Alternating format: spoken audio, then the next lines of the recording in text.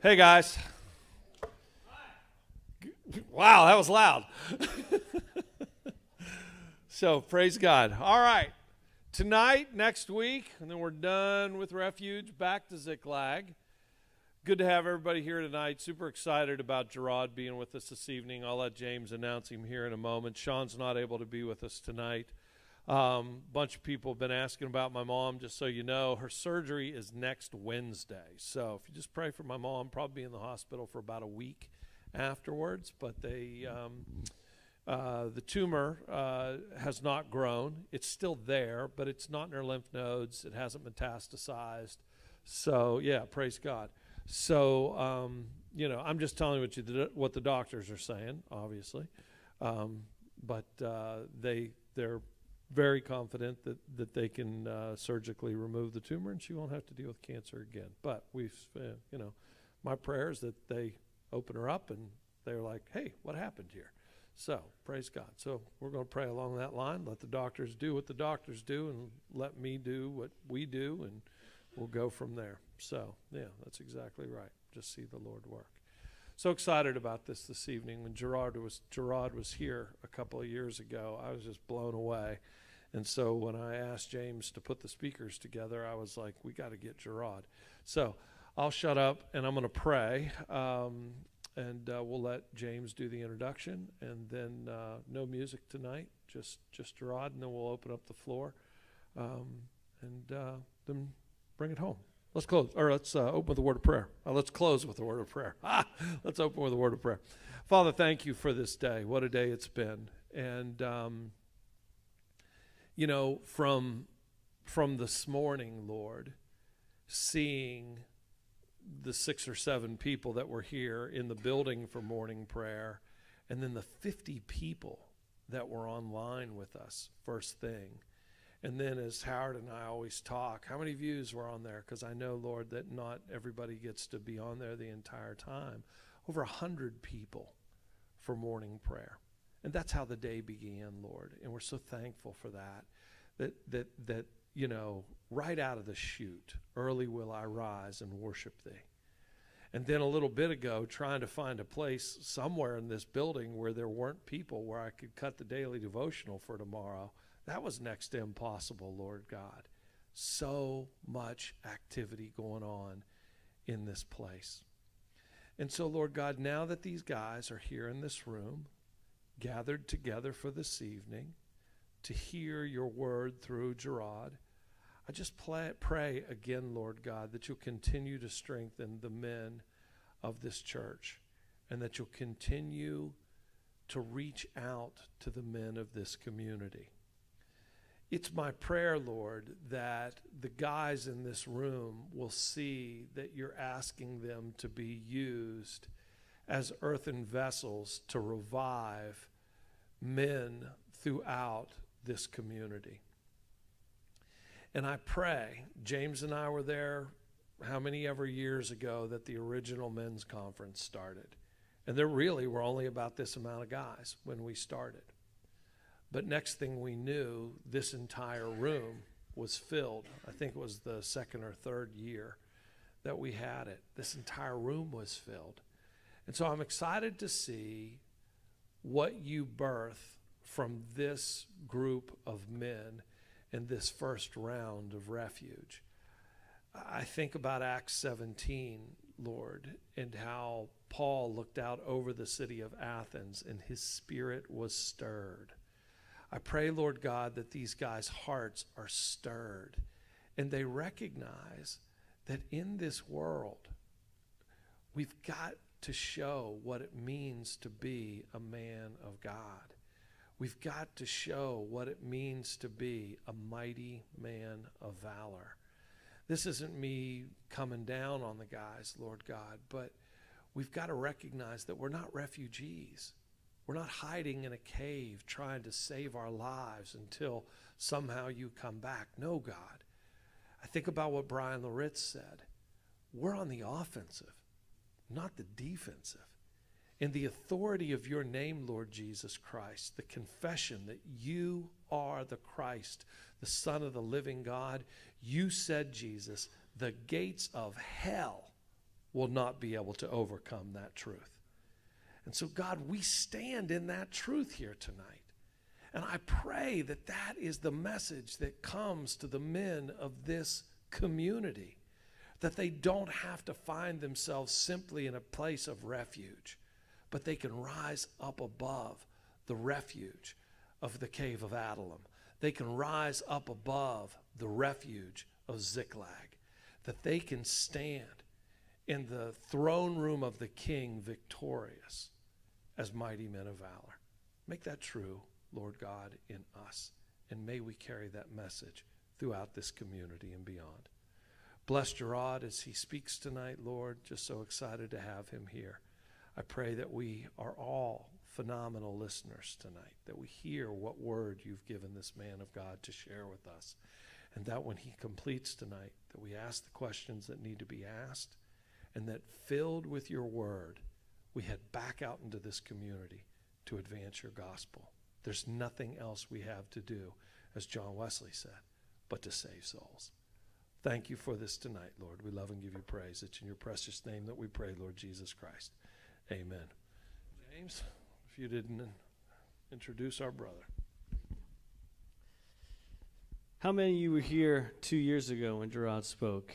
Anyone? You would have been here for, yeah. All right. Well, good. He's going to be new to many of you, and that's good. I'm glad you're going to be blessed by Jerrod. I got to meet Jerrod, I want to say a handful of years now, right? A handful of years now in Denver.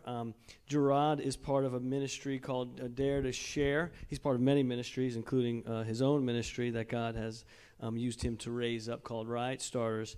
But met him through Dare to Share with Greg Steer, and was just taken by how awesome he was with our kids. Just right away there was an instant connection with him, our students, and we got to strike up conversations and kind of just felt a kinship in Christ. And so I thought to myself, man, if I ever want to do some kind of ministry here at the church where someone can speak on behalf of our students and encourage our church in that way, Jerrod's going to be the guy. And sure enough, that opportunity came 2 years ago when we were just doing our youth emphasis Sunday, and I couldn't think of no better person than Jerrod to speak. He's from originally from Tampa, and now resides in Memphis, and the city has his heart. I'm going to let him share all about that, share a little bit more about his ministries. He is a faithful servant of the King. He has a heart for the inner city students that he ministers to. He has a heart to bring pastors together. And again, I'm not going to share too much, but he sits down. One of the challenges that God gave him was to sit down with a senior pastor in his community, in his city, once a week to bring unity, to create a movement of God in the city. He's not trying to raise up his ministry, his name. He truly is trying to raise up the name of Jesus Christ. I've known him for quite a bit now, and since then, and we've spent a lot of time together since then. Not a ton, but enough. I would say enough.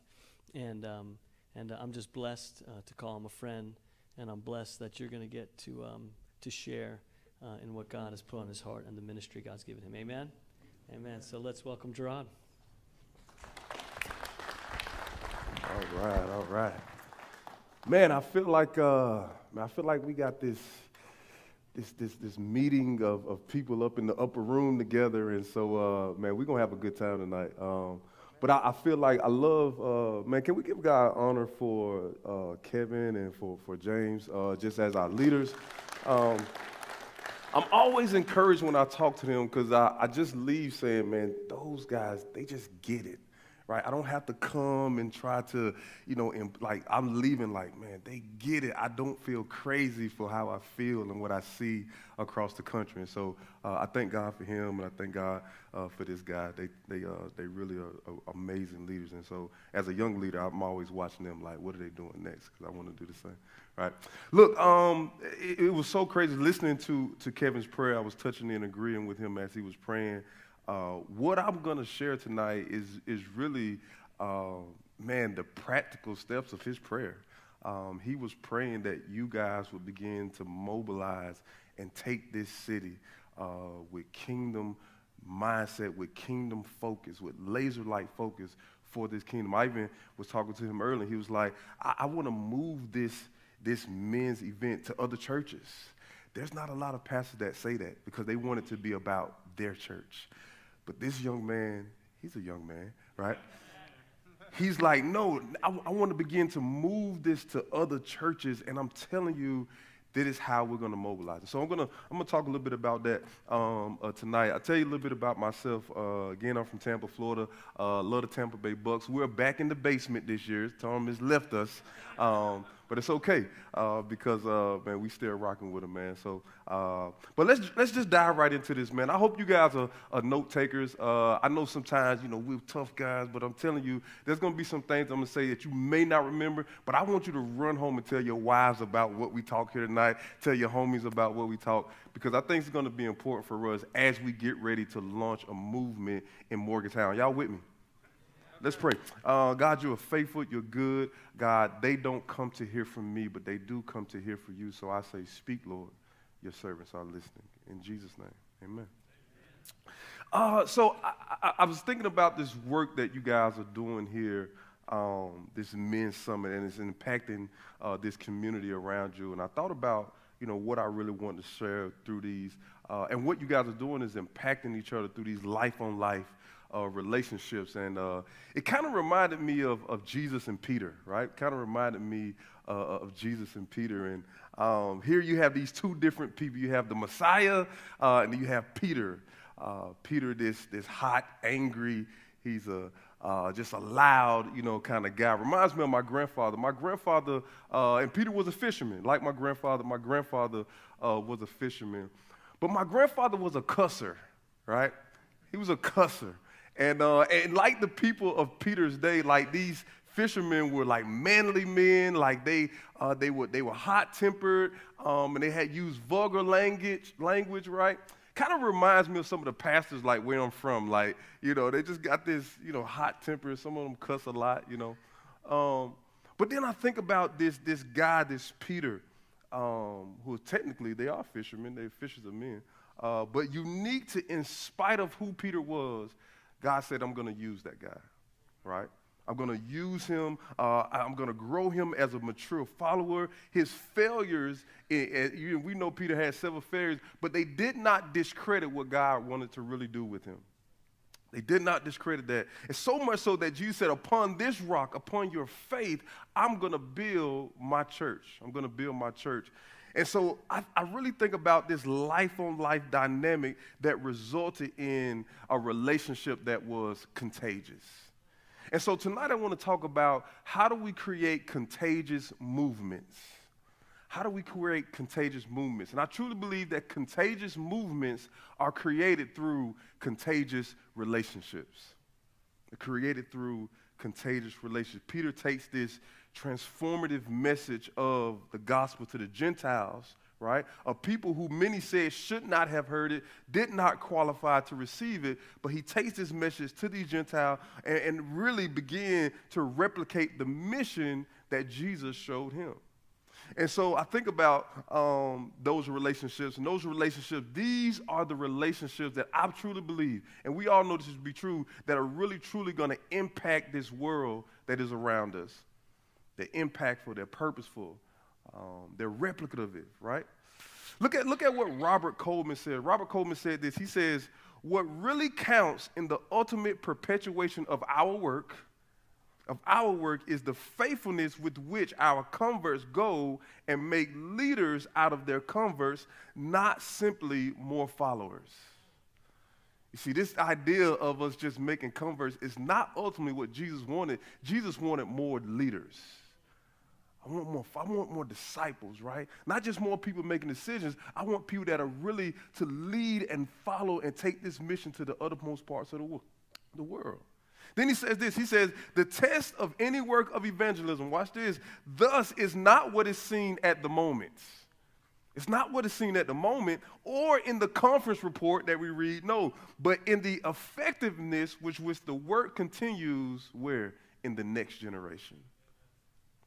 How are we going to create contagious movements? We got to begin to lean into more contagious relationships. Look, I don't know who you guys want to be like, but there are about two guys that I wanted to be like in my life. The first one, do not judge me. The first one, I wanted to be like Hulk Hogan. Anybody else want to like me? Like honestly, let's be honest. Like we just all wanted to put the shirt on and just rip the shirt off and just do that thing. Like I just wanted to walk around the house, find me the oldest T-shirt I could, and go in front of my mom and just be like, rah. I just wanted to do that, right? I wanted to be like Hulk Hogan. But the other person that I wanted to be like was my cousin Bernard. Now, Bernard was crazy. I mean, this guy was crazy. He literally would jump off of houses. I mean, he would literally run from the police just for fun. I mean, my cousin was insane. Here's a picture of him. Here's a picture of my cousin right here. I hope the media team will help me out. This is a picture of he is crazy. This is what he wore to my wedding. This is my cousin, right? And my cousin just had this, he was crazy. He just did crazy stuff. I mean, I seen him jump a chain link fence, a 6-foot fence in one leap. He was athletic. He was a wrestler. I wanted to be just like my cousin. My cousin had some issues. He had some issues, right? And one day he wakes up, we grew up in Tampa, Florida. He wakes up and he says, I'm going to make you tough. And I'm like, I feel like I'm pretty tough, man. I'm 10 years old, but I feel like I'm tough. And he says, I'm going to make you tough. And he begins to walk me around the community, finding people for me to fight. I'm like, this dude is crazy. And there was one kid, there's this bully in our neighborhood by the name of Raby. I do not know why they call him Raby. I don't know if they enjoy dogs, but his name was Raby. And Raby was kind of like the city bully, the community bully. And so he says, listen, if you beat Raby, I promise you're going to be tough. You're going to be ready for the streets of Tampa. And I'm just like, I don't know. I really want to fight this guy. Raby is a pretty big kid. He's like, no, if you do not fight this guy, you'll be running for the rest of your life. So I'm like, this is my cousin. He tells me to do it. I'm going to do it.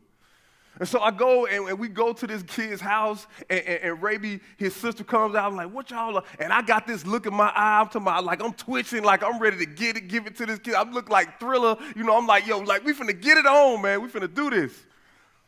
Raby comes out the house, and he sees my look in my eye, and I start chasing him, and Raby lets out this shriek that Mariah Carey would be envious of. And I stop, and I'm like, this kid ain't that. He's not that tough. But what my cousin showed me is that, man, there are some things that we're going to have to face head on. There are some things that are going to come in our lives that, man, you can't run no more. I really believe in this time in the life of the church that there is a level of boldness that is available for the believer. There isn't this idea of cowering back. No, this is our time to charge ahead. There is a level of boldness, and it is available if we are willing to receive it. So I think about this moment. One thing that my cousin showed me is that true contagious relationships, they start with a source. You see, my cousin, I would have did anything for him. He was a strong leader. I mean, he gave me crazy advice. I mean, he would give me advice like, listen, don't buy your girl anything. Don't give her a ring. Don't give her a ring because she'll lose that ring. Give her a tree because she can watch that tree grow. Amen. Trust me, my wife would not have appreciated a tree. But this is the way he thought. I mean, he just had these crazy things. But he had it's amazing. He just was this thoughtful person. He cared about me. And my cousin, although many people may say, hey, man, your cousin was leading you down the wrong road, I remember one day I wanted to be just like him. My cousin was a part of a gang. He was into drugs. And one day I was headed out the door behind him because I wanted to be just like him. He turned around and he looked at me and he says, no. You leave the streets to me. You going to college. You see, I believe my cousin saw the purpose in me even if he didn't see the purpose in his own life. And it takes a contagious leader to be able to say, hey, there is something more inside of each and every one of us. And I think tonight, one of the things I want to begin to challenge us is that for us, that contagious leader is Jesus. He is that source. The gospel message has the ability to affect everyone that is willing to receive it. So here's what you need to know tonight. God has called us to contagious relationships that are radically going to transform our culture. That was the goal. That was always the goal. His plan all along in Ephesians 3:10 says his plan all along was for us to amaze culture. It was to amaze heaven. In Ephesians 3:8, can you help me out, media team? Ephesians 3:8 says this, though I am the least deserving of all God's people, he graciously gave me the privilege of telling the Gentiles about the endless treasures available to them in Christ. Next verse. I was chosen to explain to everyone this mysterious plan that God, the creator of all things, had kept secret from the beginning. Next verse. God's purpose in all of this was to use the church to display his wisdom in his rich variety to all unseen rulers and authorities in the heavenly places. Did you see that? God's plan is to use us to even amaze heaven. Like, God, how did you change Morgantown with these common men? Like, how did you use these frail individuals to create this massive movement? It was always his plan to use the least of these to change the world. And he wants to do that again through us. But I often wonder this. How will we treat this idea of contagious relationships? How will we pursue this need to develop, create contagious relationships? Or maybe this. Can we at least consider and admit that we haven't really been that contagious? You see, tonight I want to help you with something. I want to help that we begin to know, and we all know this to be true. And it can be difficult. We all know this to be true, and maybe all of us are sitting here, we know that it is difficult to create contagious relationship, and here's why. Because we love independence. We like independence. Our world is built on independence. We like our culture this way. Listen, I was talking to a student the other day, and I say, what's your favorite team? He said, I don't have a favorite team. Like, what do you mean you don't have a favorite team? I just follow players. Like, we don't even have people that have real teams like I know James does. He followed the Jets for years. They've been terrible for years, but he still followed them. But now we live in a culture where, like, we don't even want to follow teams because we like our independence. That's why fantasy football is so real, because we get to choose our players. We like independence. We love our independence. But John 15 says, if you would abide in me, dependence, he says, I'm bringing the fruit. You see, we got to begin to ask ourselves, but what we see most in our churches is independence, our country. But here's what I know. God has called us to be dependent on the relationships in the body of Christ. We need each other. We are part of a body. We are a headless church without God.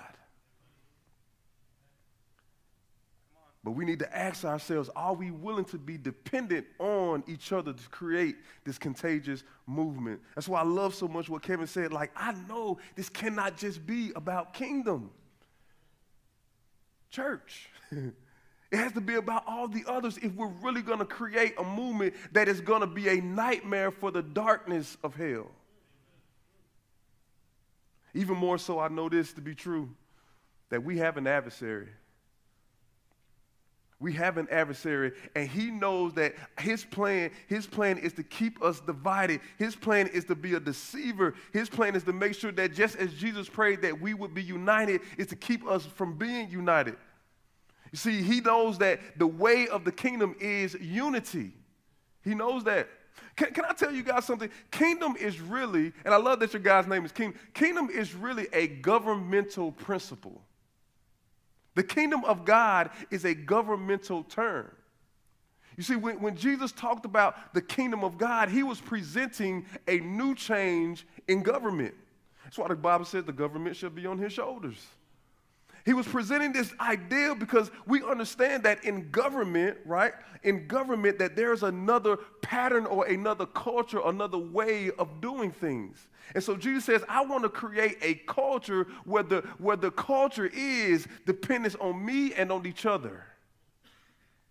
It's a kingdom. It's a governmental term. You see, I love this about the enemy spends time not to keep us from kingdom. What he does is try to keep us religious. Miles Monroe said this. He said in the coming future, our conflict isn't going to be with sin. Our conflict is going to be with Christianity and kingdom. Our conflict isn't going to be with sin. Our conflict is going to be with the Christian religion against the kingdom of God.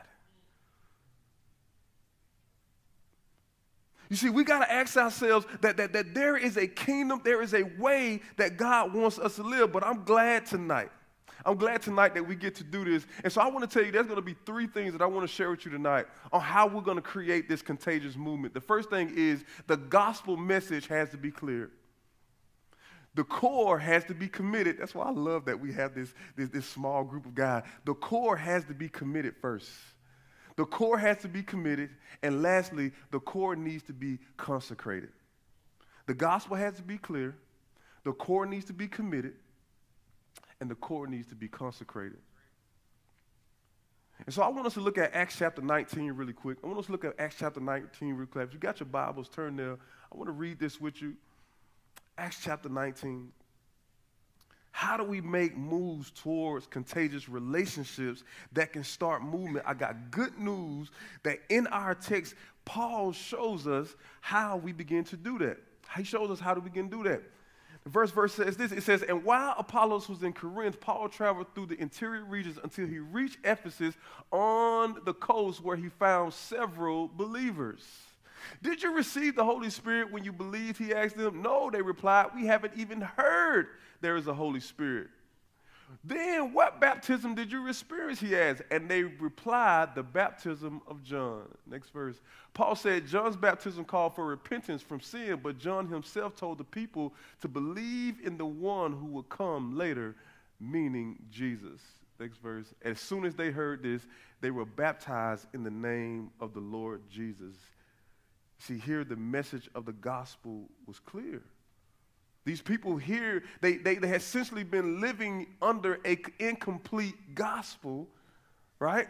And Jesus comes, Paul comes and says, no. Hey, now you put your faith in Jesus and him alone, and then that is going to begin to change the areas, begin to change the way that you begin to see your communities. You see, we have believers that are saved, but they don't understand the mission of the kingdom. We have believers that are saved but don't truly understand that there is a mission in the kingdom, and we're going to talk about that. But once they heard, they immediately respond to the gospel message. If I can be honest, I saw this happen in our own church. As a youth pastor, we didn't have an issue getting kids, right? But we knew something was missing. Right? And some of you know my story, and I'll share a little bit about it. But Memphis, it has its challenges, like every other inner cities, has its challenges. There's 3,300 churches in Memphis, but there's 250 recognized gangs in our city. Our city is top 5 in the nation in crime, and we ain't number 5. We're number 1 in violent crimes. And I have to ask myself, how is it that we have all the body of Christ in our city, but we still rank in the top in the nation? Could it be that they're missing the mission? And so we begin to ask ourselves, what is it that we need to do? And we recognize that the games that we were playing with our kids, they were fun and they were cool, but it was not beginning to deal with the issues and the brokenness and the helplessness that our students were facing. I mean, that was a good break from what was going on. But when they left our ministry, they were going back to these dilapidated areas. They was going back to violence. They was going back to crime. What was missing in our ministry? We recognized that it had to be the gospel.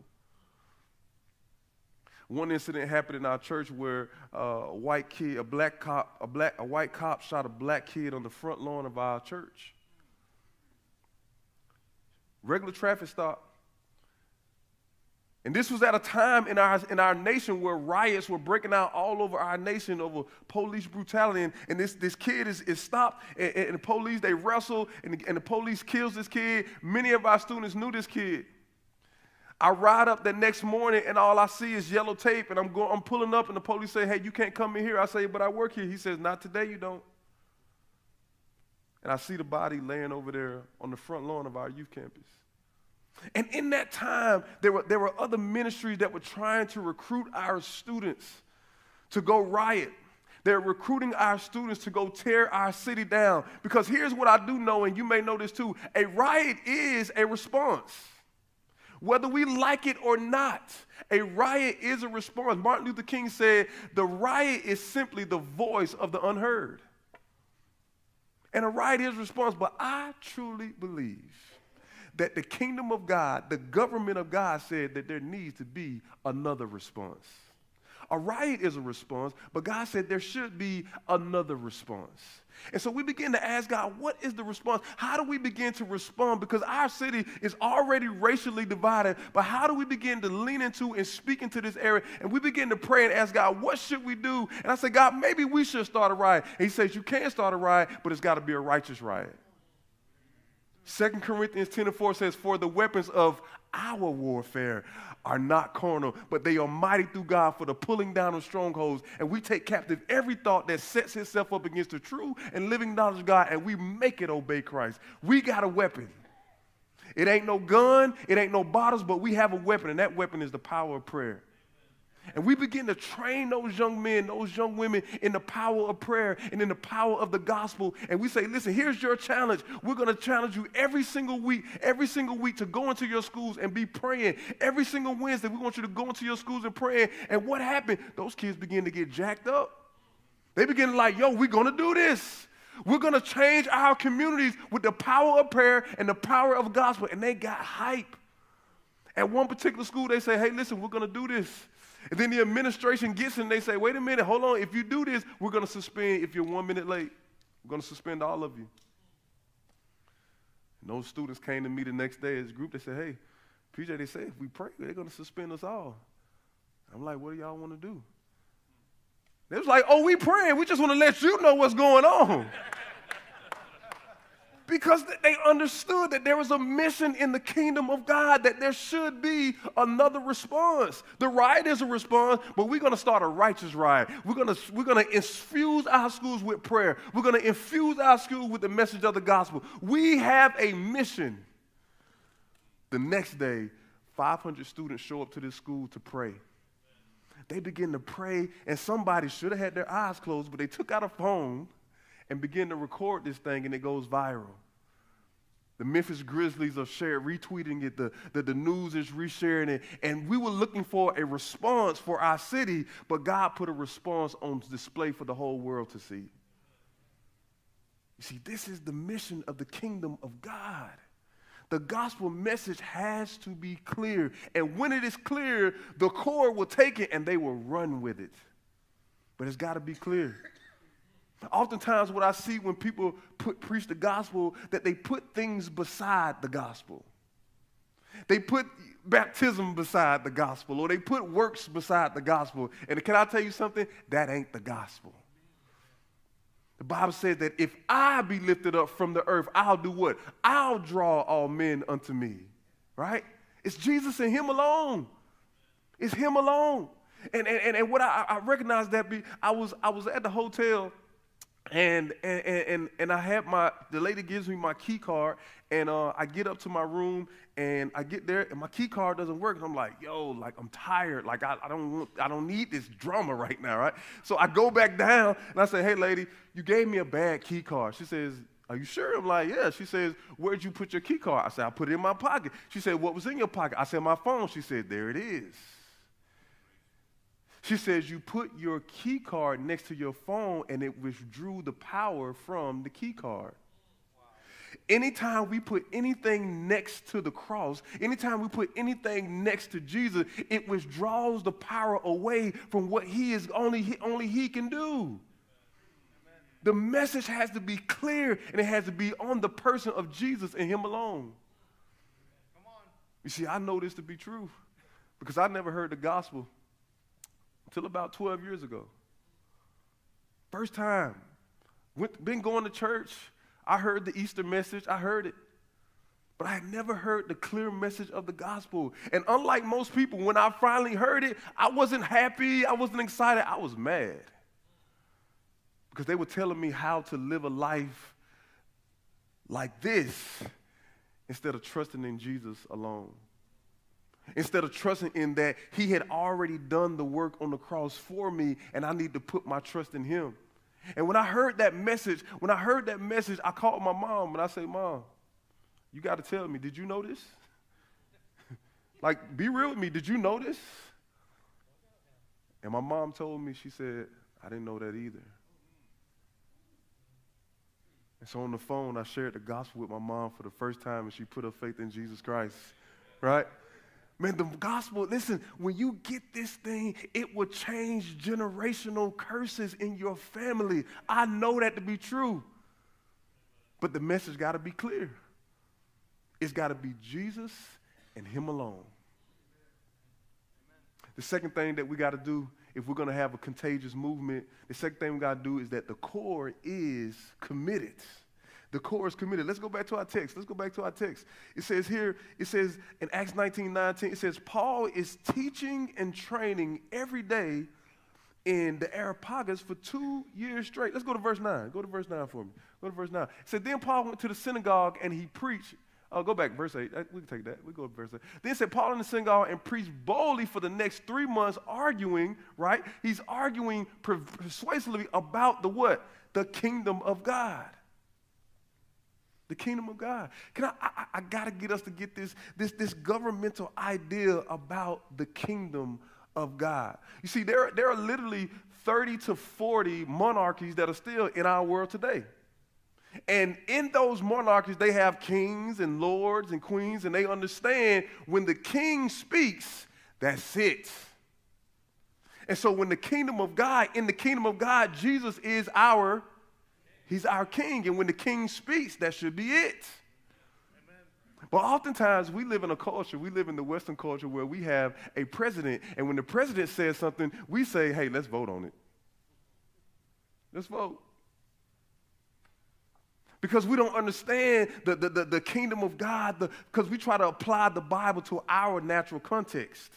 But the kingdom of God is like, no, Jesus says, no, I want you to love your enemy. No, the real enemy that hates you, I want you to love, in my kingdom, I want you to love that person. The king has spoken, that should be it. But because we are looking at our Western culture, we truly believe that, hey, man, listen, we are treating Jesus like a president and not a king. You see, when Jesus says something now, we're like, hey, could we vote on that? Love your enemy. Well, which enemy? Serve the homeless. Well, wait a minute. I've given him $2 last week. We want to vote. Jesus is our king, not our president. And Paul is saying, listen, you begin to persuasively what I'm trying to do. I want to persuade you about the kingdom of God, the culture. Jesus is our king and not our president. We don't get to vote. You see here, the core is committed in this idea of the kingdom of God. But then it says next verse. Can we go to the next verse? It says, but some became stubborn. That's what we do, right? Some became stubborn. We want to vote on that. Rejecting his message and publicly speaking against the way. So Paul left the synagogue and took the believers with him. Then he held daily discussions at the lecture hall of Tyrannus. He says, so he left them. Go back. He left them. He said, hey, the church, I'm trying to teach to the people in the church, and the churches, they want to vote on what God says. They want to vote on what God has already settled in the Bible. They want to vote on what this is. And God is like, wait a minute, hold on. No, I've already spoken. That's it. Paul says, here's what I'm going to do. I'm going to take the core. Just give me a little bit of y'all. I just want to get the people who really want to be a part of this kingdom of God, this new way of how we're going to see this thing, this new way of how we're going to love people, this new way of how we're going to infuse. He says, give me the core. And what he did was, the next verse, he says this.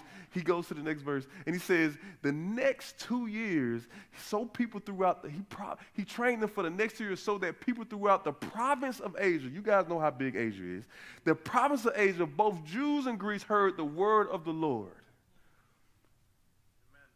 Paul commits the core to this message of the kingdom of God. He began to commit this amazing movement. And what was so cool about it is that it says that it caused them to reach all the Jews and Greeks in the province of Asia. Can you imagine how committed these leaders were to reach a whole province?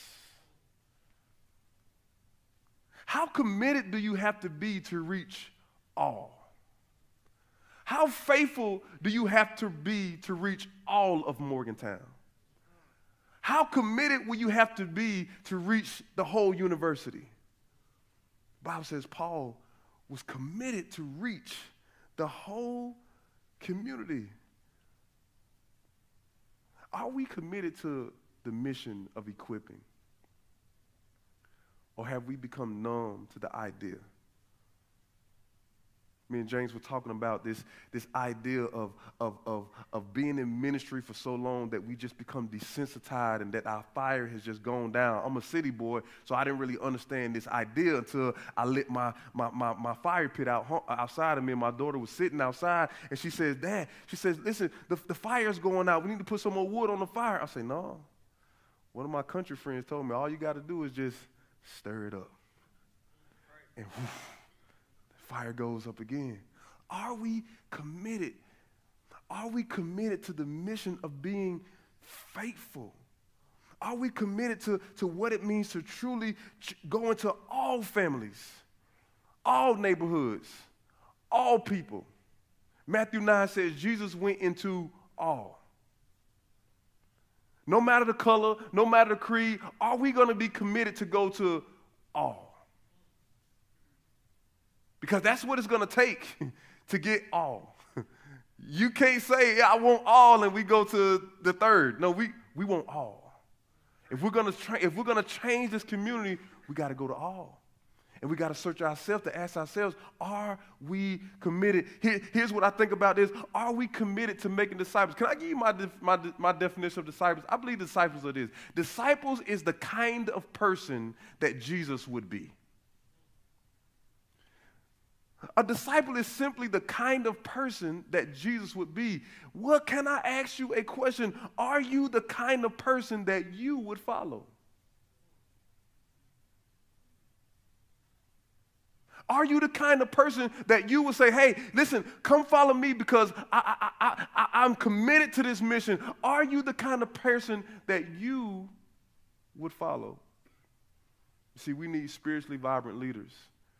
I'm a youth pastor and a young adult pastor, so I always have to come when I'm in rooms like this. I have to challenge us to say, hey, this generation is looking for spiritually vibrant leaders. What does that simply mean? They are saying, because we are all saying it, hey, we want you guys to love Jesus. We want you guys to be madly in love with Christ. Listen, would you love Jesus? Will you be on fire for God again? And my question to tell them to ask you guys is, do you still love him?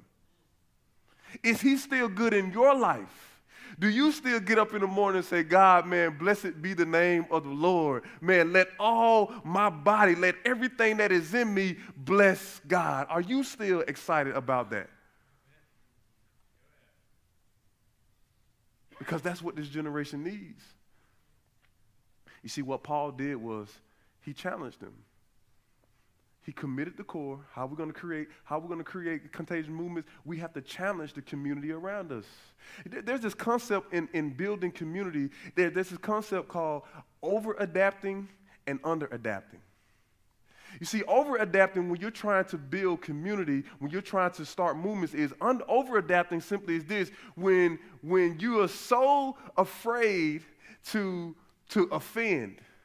When we're afraid to challenge, when we're afraid that we essentially begin to take on the idols of the culture. because we're over-adapting. But then you have the extreme where they under-adapt, where it's like, nope. And what the Bible says, not going to do it. We're going to be the same way we were when we were in 1955, and this is going to be how it's going to be for here until Jesus returns. We under-adapt. And now our culture becomes the idol. You see, you're not going to create contagious movements like that. You got to find the space where the gospel is leading us. The gospel has to lead us in all things, where it has to be say, hey, I love you, but hey, can I challenge you in that right there? But it also has to be able to say, hey, man, I love you, but you know what? I'm going to give you grace right here. See, Paul challenged them. He didn't just give them a whole bunch of great information. He challenged them. He challenged them in making sure that they did not simply just stick with the status quo. He said, listen, we're trying to start a movement. And there's going to be challenge. So here's what I know. Here's what I know. I've seen this in my own life. I've seen this. Our students, during the pandemic, we could not be in churches. I don't know how long you guys, but we literally did not get back into churches until the earlier part of last year, 2022. We could not get in churches just because of the health, the access to medical treatment. We couldn't get in churches because the COVID numbers were so high in our area. So we could not meet. But that core was committed. They were committed to say, no, this city needs to hear the gospel. So what are we going to do? Let's just meet in the park. And Pastor, all we need is worship, the gospel, and hot dogs. They were committed. The core was committed. This wasn't me. They said, listen, we got to share the gospel. This community needs to hear a message of hope. So all we need is worship, the gospel, and hot dogs. And we did it. Every single Wednesday, we would go out there with worship, hot dogs, and the gospel. Every single Wednesday. And we didn't know who was going to come. We just knew that we were going to be there. And people began to come out of their apartment communities. They began to come. Even students began to come, and they had their guns on their belts. But what was so dope is some of our leaders would go up to those students and say, hey, could you take your gun back home and then come back and get a hot dog? Can I tell you what happened?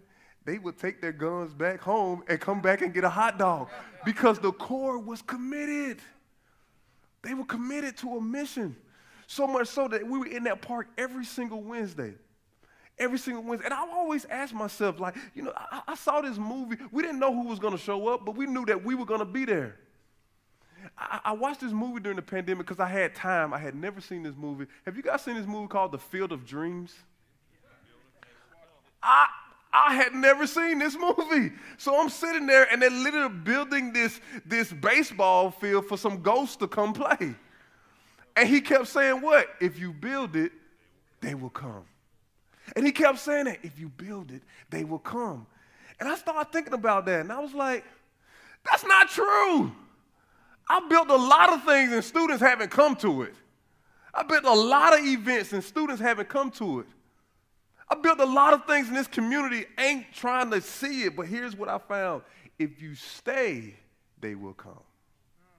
If you plant your flag and you say, I'm not leaving until every heart hears the message of the gospel. I'm not leaving until every white, black, brown, purple kid hears the message. I'm going to plant my gospel flag, and we ain't going to move until every heart hears a message of hope, a message of deliverance, a message of healing, a message of freedom. We're not moving until we say what God told us to say. If you stay, they will come. If we want to start a movement, it's not about how much we build. It's about how they know, listen, kingdom is going to be there. See, Paul committed those leaders to that movement. So much so we saw a young man that came by one Wednesday night. We were out there, and he was. Am I good on time? And he was out there, and he says, he drives up while we're out there on Wednesday night. Thank you, Holy Spirit. We're out there on Wednesday night, and he pulls up And he makes a beeline for me. He says, hey, man, I heard you guys outside, right? What did he say? Hebrews outside the camp, right? He comes up and he says, man, I'm looking for this black magic shop. My friend told me that if I can get to this black magic shop, that I can get me some crystals and some black magic cards, and they were going to give me some peace because I feel like ending my life. He said that there's this black magic shop around the corner from your church, and that if I can get just to that shop, I can get me some peace. And I'm not all together in my mind. I'm not a sane person. So I said to him, listen, you can get the taste of the rainbow in crystals, but they ain't going to give you no peace. But can I tell you about Jesus? He will give you peace that this world cannot give, and it cannot take away. And so he began to come every Wednesday because we had planted our flag and we were going to be there. Every Wednesday he begins to come. He begins to come. And one night he comes up to me with this big smile on his face as if a whole weight had been lifted off of his shoulders. I'm like, man, why are you smiling? He's like, man, I've never felt like this in my life. I just feel, man, so free. And I'm like, man, that's the gospel. And he says, man, you sure this guy you talking about can give me peace? I'm like, man, if you would just trust in him and him alone, not this world, but trust in him and him alone, not yourself, in him and him alone, he will give you peace that passes all understanding. Amen. In that park, Tevin made and put his faith in Christ for the first time that night in that park that night. And then he said, wait a minute, I want to get baptized. I'm like, now, you know baptism doesn't save you. He says, I know, but I just feel like I need to make this official. And I say, it's already official. I know, but I need it for me. I say, but we can't get into the church. It's closed. He says, I want to be baptized, and I want you to do it. So I call my pastor. I say, hey, man, I'm out here in the neighborhood. We don't call it the hood. We call it the neighborhood. I'm out here in the neighborhood. We got to open that church. And so he sends an elder. Me and this elder take this kid and we baptize him, man, on a Sunday morning. And Tevin's now a gospel rapper in our city, man. Give God praise for that. What am I saying? What am I saying? When we commit the core, I don't think it was because of the hot dogs. I would like to think so, that they kept coming. I think it's because that core was committed to saying we're going to plant our flag and we ain't moving. Amen. We ain't moving. Not only were they committed, but I think it takes a committed leader. Paul was a committed leader, so much so, verse 13, can you show that verse 13? It says, a group of Jews was traveling from town to town, casting out evil spirits. They tried to use the name of the Lord Jesus in their incantations, saying, I command you in the name of Jesus, whom Paul preaches, to come out. Next verse. 7 sons of Sceva, leading priests, were doing this. Next verse. But one time when they tried it, the evil spirit replied, I know Jesus and I know Paul, but who are you? Stop right there. Paul was committed. Paul was so committed that demons began to speak up for Paul. And I asked myself a question. How committed do you have to be for Satan to start speaking up your name? I mean, how committed do you have to be for demons to even say, hey, wait a minute, don't mess with those men at Kingdom because they are committed to the mission? How committed do you have to be to become synonymous with the mission? I don't know, but I want to be that. I want to be so committed to this mission that God has called us to that when they see me coming to the school, they say, hey, man, there go that guy, and I promise you, he's going to start talking about Jesus. I don't know how committed you have to be, but I truly believe that that is what God is calling for this committed core to say, how committed are we going to be so that we are synonymous with the mission of the kingdom? So much so that even demons know, I know that they're serious. So much so that, watch this, it said that he didn't name the 7 sons of Sceva. He just named the people who were the real thing. Even the enemy knows imposters. See, we got to ask ourselves, how committed are we going to be? Can you imagine being so faithful that even the gang members know what you're doing? Can you imagine being so faithful that the church down the street says, hey, man, I don't know what you guys are doing, but I want to be a part of that. Can you imagine being that faithful? Like, that's what God is calling us to. You have to commit the core. And then the last thing was this. We got to consecrate the core. We got to consecrate the core. I love that Paul was faithful. Paul was so committed in sharing that message of the gospel. But can I be honest with you? Paul he didn't have anything more different than any of us have. He didn't have any more power than any of you have. He didn't have any more power than I have. But Paul was simply faithful. Faithfulness. Maybe we don't see more contagious relationships or more contagious movements because we grow weary in our faithfulness. If we can be honest. You see, the Bible, God tells us, he says to be fruitful and multiply, but oftentimes what I see in most churches, they want the multiplication before they want to be fruitful. We want the all the towns, we want the big crowds, and we want this, but God says, no, be fruitful here first. You be fruitful, and I'll multiply that. You see, what I learned is fruitfulness takes faithfulness. You see, God is not just blessing desire in this season. He's blessing diligence. Will you be diligent? The Bible says God is a rewarder of them that would diligently, come on, seek him. Everybody want to do, I have a desire to do this. I have a desire to do that. God said, that's great, but will you be diligent? How are we going to start this movement? We got to be diligent. Sometimes in the neighborhood, many of the people see churches coming because they only come during Christmas, Easter, and Mother's Day. And maybe Thanksgiving. They call them the turkey people. Here come the turkey people. It's the holidays. And I get it. It's a layup for churches.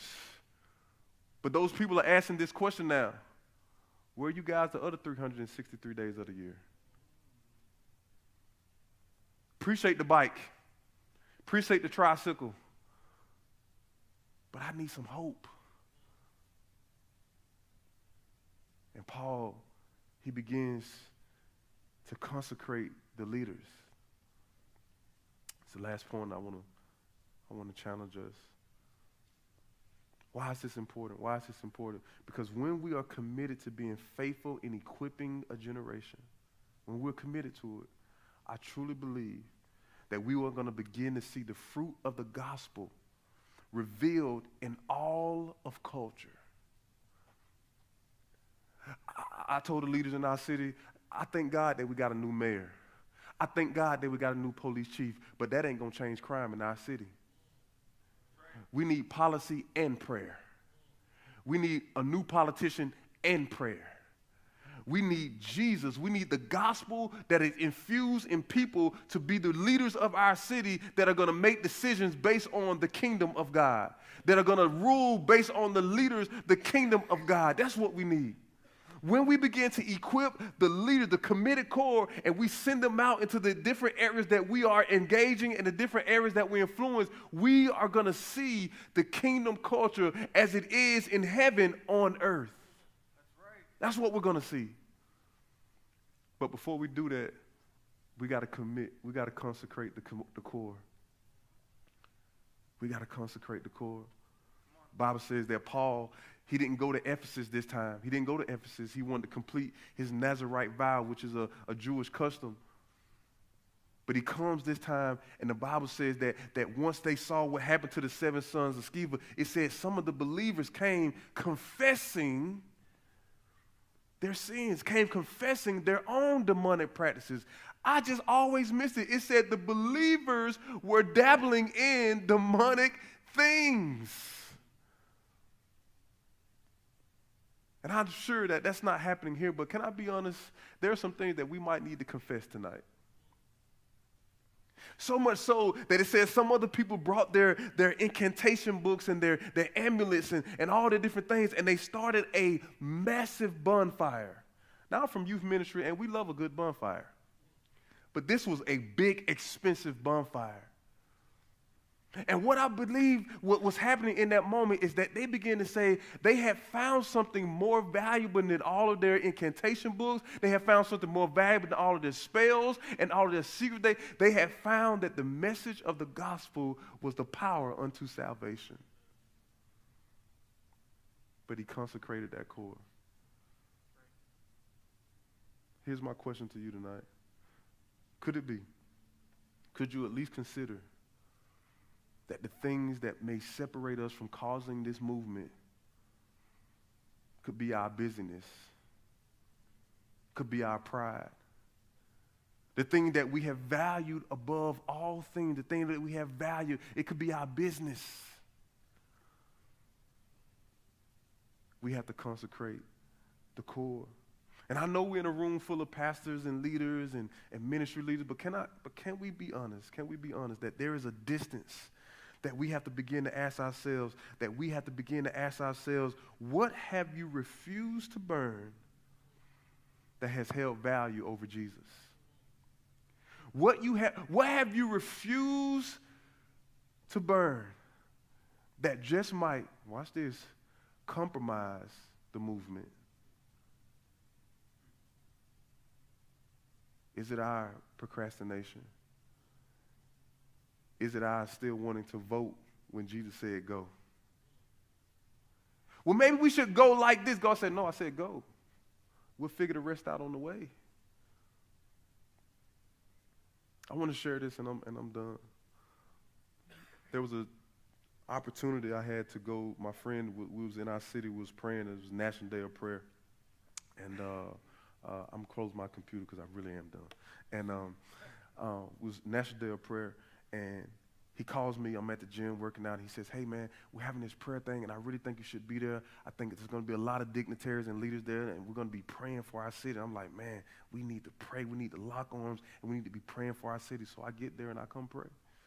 And I get there, I got my basketball shorts on because I didn't think you had to be dressed up to pray. So I came to the church, and I look at everybody got their suits on and their nice ties. I'm like, yo, homie, why you didn't tell me this was a formal event? He's like, man, it's okay. Come on in. And so I'm sitting there, and it's getting ready to pray.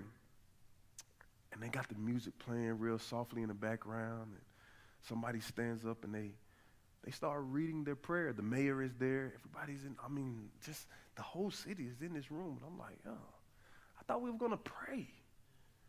Somebody reads a prayer. And she read her prayer, and she sat down. Then somebody else got up, and they read their prayer. Like, man, I thought we were all going to pray. Now, I got no shade against somebody reading a prayer. Do that. That's fine.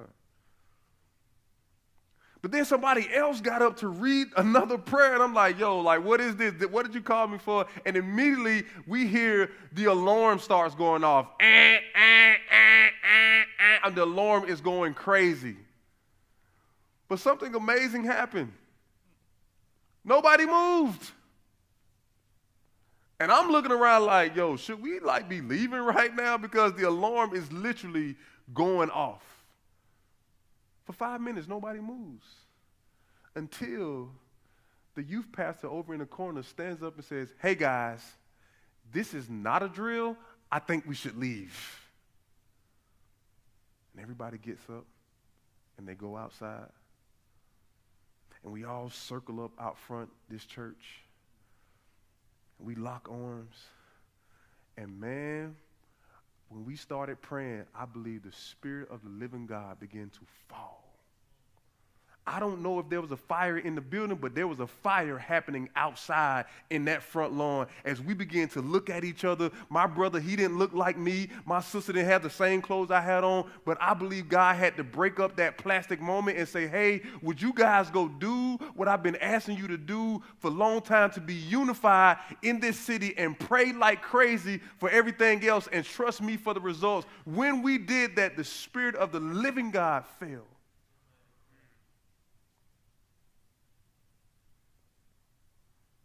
And I was excited to be a part of that moment. As I was driving home that day, I heard God say to me, this is not a drill. There are students leaving this earth. There are people that are hopeless. There are people that need to know about me. This is not a drill. Kingdom, can I share that with you tonight? This is not a drill.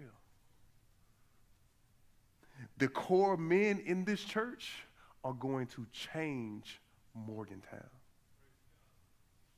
But this is not a drill. We have to commit our hearts to do this. We have to consecrate our hearts. We have to be like those people and say, Lord, is there anything that is in my life? Like David said, he says, Lord, you do not want sacrifice. What you do want is a broken spirit and a contrite heart. Then you will take my sacrifice. What is that we need to put before the Lord tonight? What is it that we need to bring before him that might stop this mission? Is it unforgiveness? Is it the way we treat our spouses? Is it the way we treat each other? God says, no, I want you to be the example to a nation that is crying out to know who I am. This is not a drill. The body of Christ can no longer just go through the motions. We can no longer just be throwing up conferences to say, hey, let's train each other. No, there is a dying world out there that needs to see you and you and you and me, that God says, listen, this is not a drill.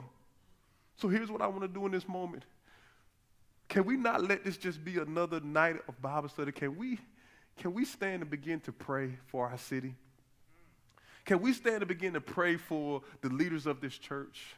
Can we stand and begin to pray against the enemy, that we would begin to call out things, depression and anxiety? Right now in this moment, would you guys join me in saying, listen, we are going to commit the core, but this is not a drill, and we're going to do it right now. Are you guys willing to do that? Let's stand right now. Here's what I want you to do. Get in 2s and 3s, just where you at. Don't move out of the room, just where you at. Just get in 2 and 3 and just begin to pray for this city, and I'm going to close us out, right? Let's just do that right now. Let's just begin to pray for this city. Let's begin to tell the enemy that we're going to be a nightmare to the kingdom of hell. Tonight, we are going to not just go through the motions. This is not a drill. Let's pray. Let's pray. Let's pray. Let's pray. Let's pray. Let's pray. Let's pray for our city. Let's pray for the work that we have to do tonight.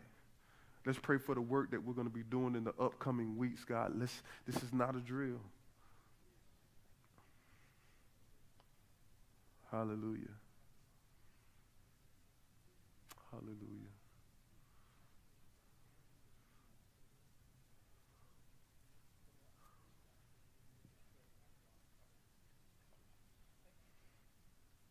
It's not a drill.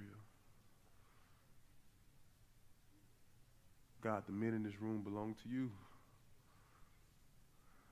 Their hearts and their minds. This is not a drill.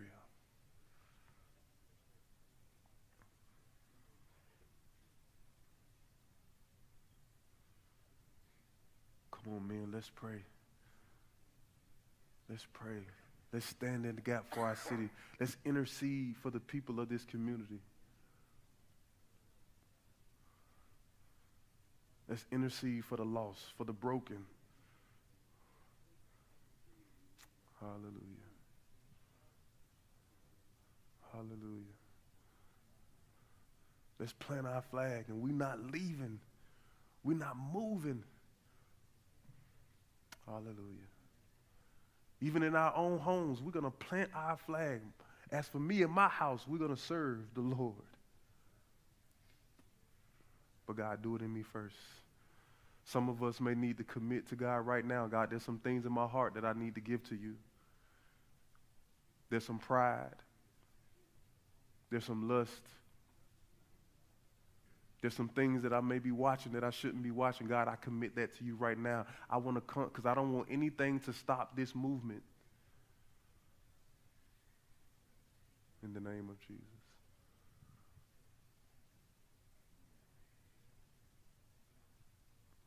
Hallelujah.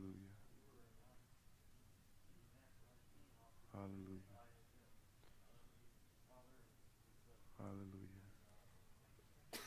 Hallelujah. Hallelujah. Hallelujah. you, Jesus.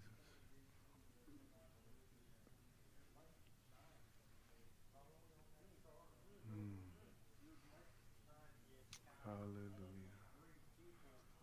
Hallelujah. God, take us out of our comfort zone. God, shake up our comfort zones because the Holy Spirit cannot comfort people who are already comfortable. God, shake us out of our comfort zones. This city needs this church.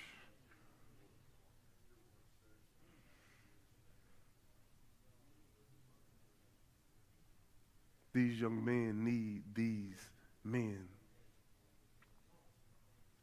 Thank you, God. Thank you, Holy Spirit.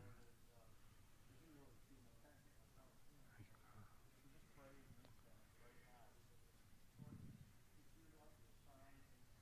Hallelujah.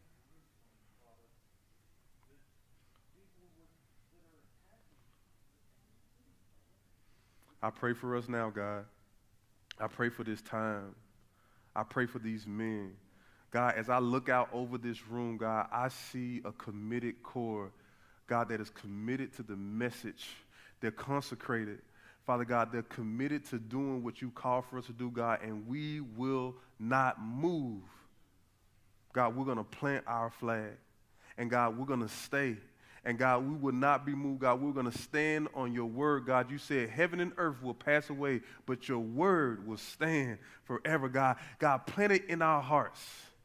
God, plant it in our hearts, God, that God, out of our mouths, God, would be the words of God.